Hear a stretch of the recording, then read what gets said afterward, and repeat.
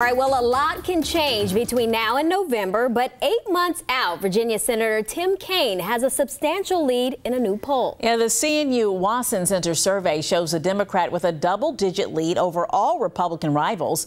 Mike Gooding tells us one figure could loom large even if his name is not on the ballot. We're going to try.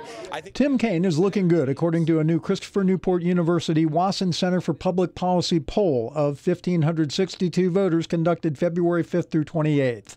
The Democrat comes out substantially ahead in hypothetical matchups against each of the leading Republican candidates, beating State Delegate Nick Freitas by 23 percentage points and Minister E.W. Jackson and former Trump for President Virginia campaign chairman Corey Stewart by 24 percentage points.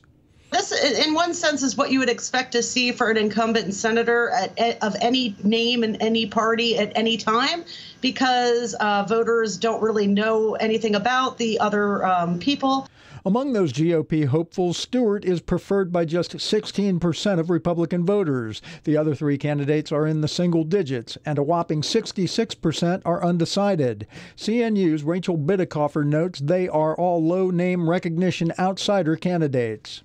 The reason that there really isn't a Republican standard bearer in this race is because they didn't feel they had great odds of being able to topple Kaine in this type of political environment. Perhaps the biggest factor in November will be President Trump, who is very unpopular according to the poll. The real problem is that he has a 52% strongly disapprove rating. He's very popular still among Republican voters, and of course that's who participates in a party primary. But the problem is then you go on to a general electorate that is not favorable of Donald Trump here in the Commonwealth. Mike Gooding, 13 News Now.